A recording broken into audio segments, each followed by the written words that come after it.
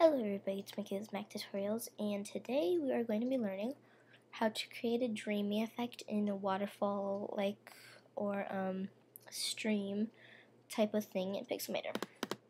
So this is what we have today. This photo I got off a Big Ash Flickr photo stream. It's a waterfall in Iceland, and we're going to be learning how to do the dreamy effect here. And you can do this on a camera by picking a slow shutter speed, but you would need a tripod or anything to keep it still. And looking at this picture, the sky is already overexposed by a ton, so we're going to be learning how to fix that. So I'm just going to open this Pixelmator. Now, if you didn't know how to do that, press F and it makes everything go away, just F. So you want to duplicate the layer, go up here to filter, go to blur, go to motion blur, and most waterfalls are 90 degrees because that's the way going up. And so just find what you think. You can do it a ton. I don't really go for doing that a lot, but I just go a little bit. Press OK, and then go here, add layer mask. I just inverted that, and you press Command I, and that inverts it and makes it go black over here. And you want to make sure you clicked on the black part. Go to brushes. If you don't have your brushes showing, just go to view to show brushes, but mine are showing. So what you want to do is you want to make sure your foreground is white and your background is black, or else it won't work. And so you're just gonna pick the size of brush you want to use. This one's pretty good. And then you just go down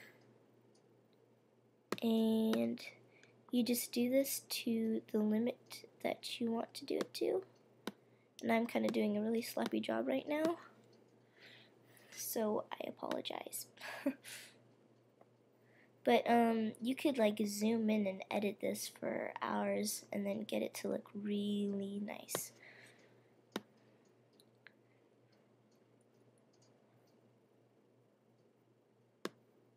Oh, I did such a bad job. I'm sorry, guys.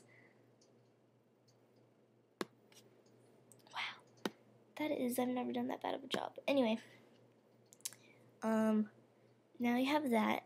And if you want to, you can go here and duplicate it again. Once you duplicate it, go to Filter, Blur, Motion. And since this one is straight, it's going to move it sideways, so you just want to hold it. And we're going to do this little river right here. So that one's kind of sideways. Okay, that looks pretty good. And add layer mask, Apple Eye, inverts it. Take your brush tool of choice that's really super big. And then just go across. I think the lower ones looks better. I don't know why. It just looks more natural. I did it way too much on the waterfall, so I'm sorry for that. I apologize in advance. I need a tinier one. Okay, here we go. To get into here. But you could totally edit this for hours, and then you're going to want to do that again. Duplicate layer. But this time, this is where the really precise stuff comes in. You want to get it right here, so it goes down a little bit. So now it should be going down a little bit more. Looks pretty good. Add layer mask. Apple Eye. Makes it black. And then you just take your brush again.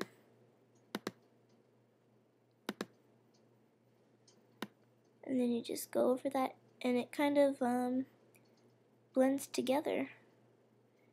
So that's pretty much how you do the Dreamy Effect. Now the way to try to redo the color, just close that. What you want to do is go here, just have it clicked on, go to Image, go to Curves, and here's where you have your colors now. Now everybody knows, or well, if this is your first time really actually using this, everybody knows usually you use an S shape because that makes the exposure stuff real nice. And so you're just going to pull this down a little bit and move this up so that looks more exposed, a little bit better. And remember, you could just edit it and edit it and edit it for a long time. And then that's pretty much it, except me messing up so bad on the waterfall. Ooh, I'm sorry, guys. I promise I'll do better next time. Anyway, if you want to see all of this without when we edited it, then you can press Shift and select all of them. Go to Merge Layers, and I have all of them. So this is what it looked like before, or after we edited it, and that made it go away. Sorry guys, I'm out of it. Anyway, it helped, just trust me. So you just go and you edit your waterfall shot now, and please subscribe, and please rate 5 stars, and tell me in the comments, guys, if you want me to do any more tutorials, if you like these kind of things. So yeah, have a great day.